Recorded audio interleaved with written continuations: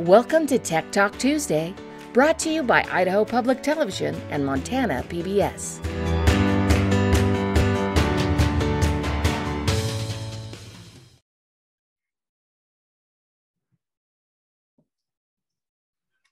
Hi, everybody, and welcome to Tech Talk Tuesday.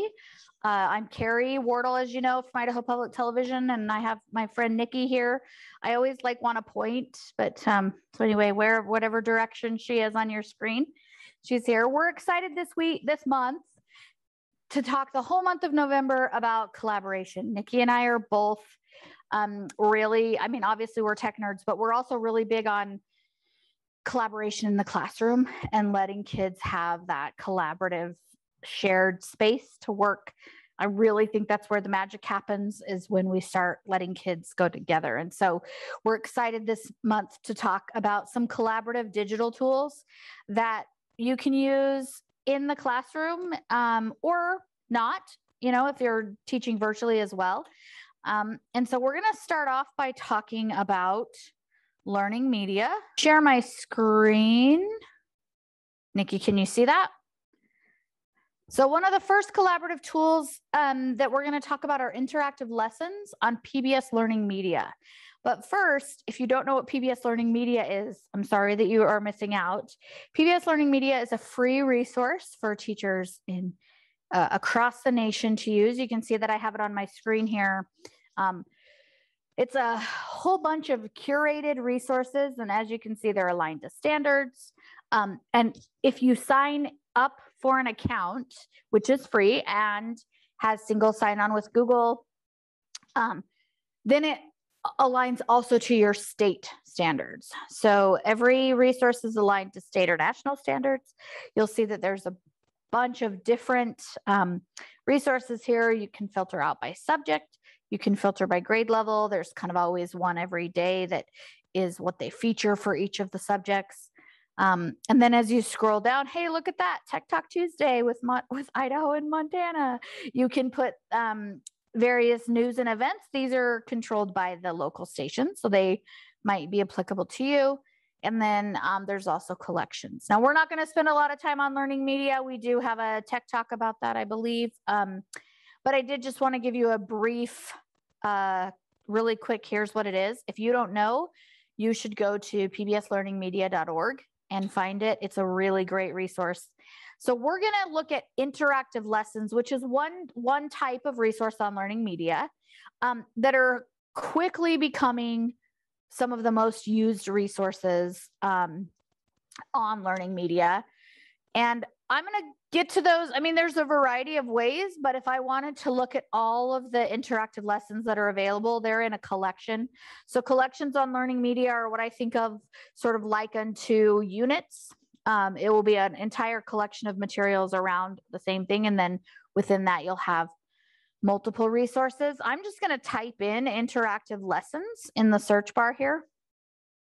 And you'll see that the first result that comes up is this collection of interactive lessons. And you can quickly tell right here that there's 225 of them.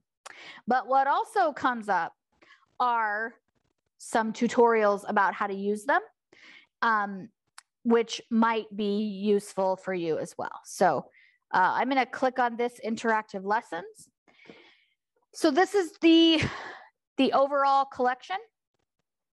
And you'll see that it's broken down into subject area. And if you click on any one of these subjects, so I'm going to go to English Language Arts, it then goes further, filters down further into grade level band.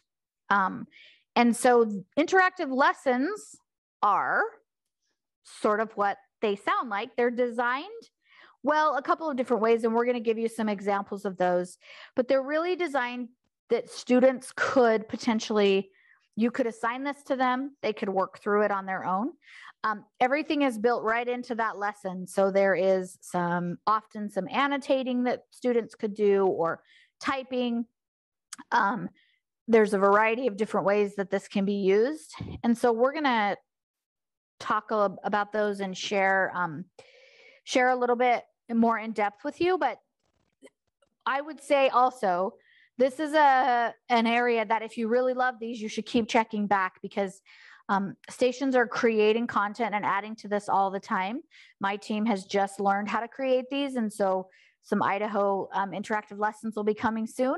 And so don't just come one time and think that's all there is, because people are adding to them.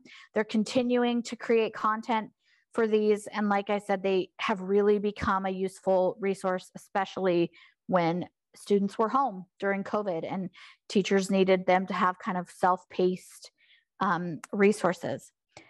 So that's the general, obviously you can look at any, like here's all the math ones. And so as you go through this, you can look at those resources and kind of go through them and check them out. Yeah, so I can just, you can keep sharing. Stop. Okay. Yeah, you can keep sharing and I'll have you just point to things. So you might have noticed the Google Classroom emblem is here. And so that is one of the great things about interactive lessons is there are a lot of ways to share them with students. So Carrie, will you open up just one of the lessons, maybe the storytelling with words and pictures lesson? Or this one. This is the one our station made, so we can open that one up too. So when we look at this one, you'll see that this is a resource and it looks like any other resource on PBS LearningMedia. It has the lesson plan on the side and support materials, and it has any handouts that need to go along with it. We recommend that you read those before assigning the lesson and give it a couple reads to make sure you understand what kids are supposed to do and then what your role as a teacher would be in figuring out what they create and how you teach the lesson. But you'll notice that there is a Google Classroom icon in the corner there, which means you can share this lesson with your students using Google Classroom. That means that you would be able to create an assignment within Google Classroom directly here on LearningMedia.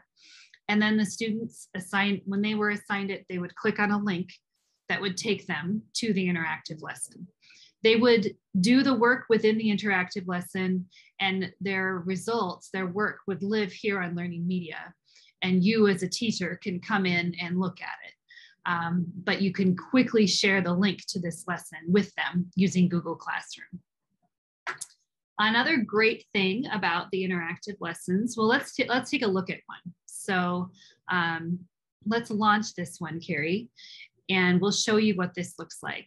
And so these are created, that is just a series of media, videos and pictures, and then tasks for students to do. And you'll see at the top here, it's organized by pages with that little yellow circle being the way that they can navigate from one page to the other. So think of it like a digital workbook.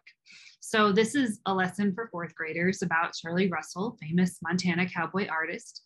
The first thing they do here is read a little bit about Charlie Russell and head over to the next page. On the second page, they have to type something in this text box and press the save button. All of their work will be saved in that My Work section up there, and they can go back and look at the work that they have submitted. They can go back and forth between these pages and do things in any order, although to get the most out of the lesson, we recommend they do everything in order. But as you're teaching kids, you can show them how to jump around using the menu button. This particular lesson uses a few of the tools that are in the interactive lesson.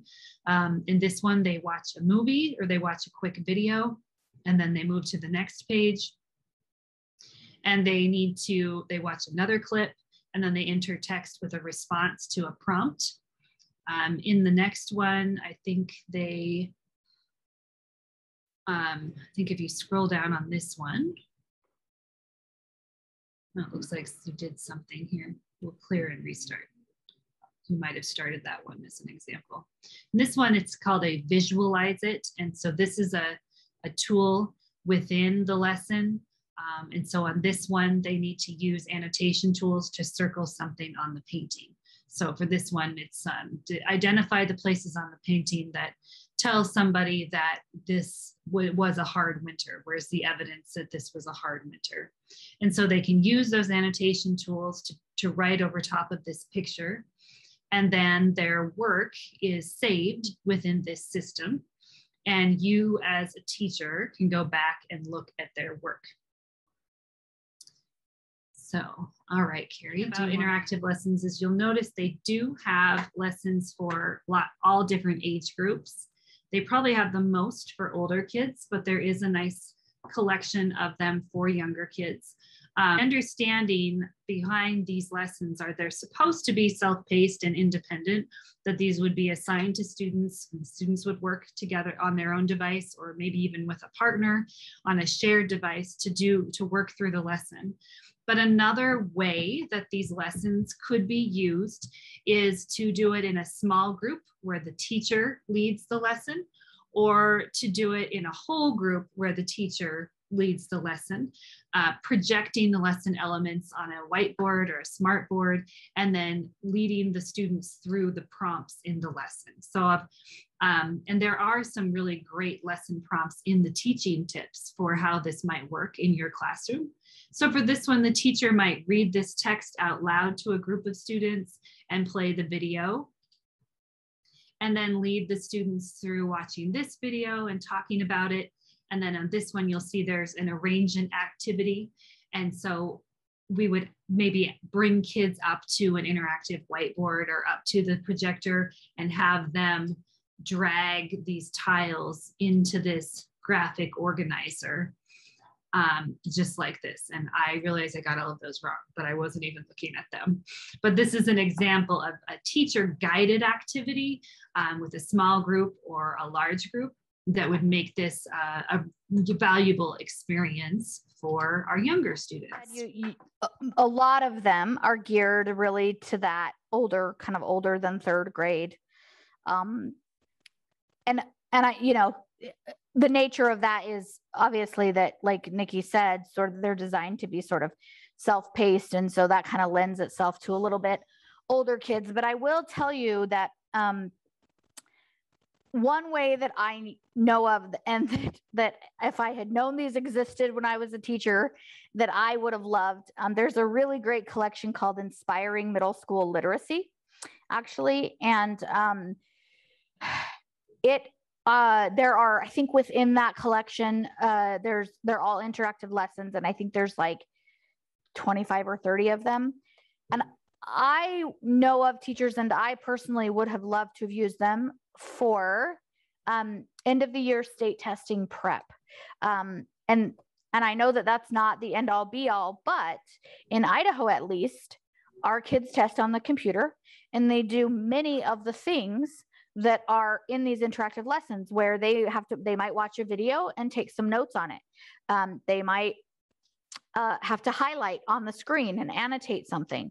And it would ask them to, read an article and highlight the main points or things like that. And sometimes kids, especially in those younger third, fourth level, especially third, because they've never taken in Idaho, kids don't take the state test until third grade.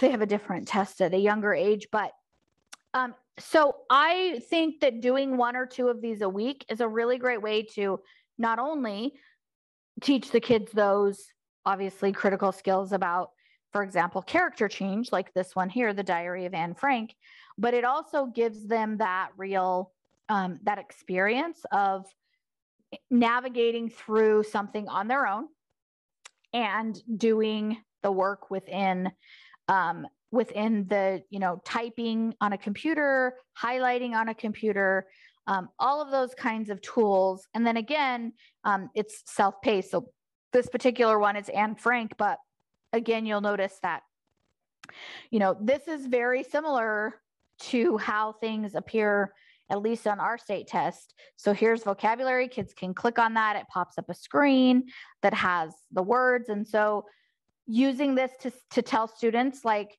look at that. When you notice that it's a different color, that usually means there's the hyperlink, right? So it's more than just the content, which obviously is really important, but it's also, I think these could also be a really great tool in teaching kids how to be digitally literate, right? And using those things like, this is a hyperlink, click on it, and how to enter text and all of those things, and see how you can see again here, right within the text. Again, if you click on that, it pops up a definition. And so getting kids used to doing that and navigating digital text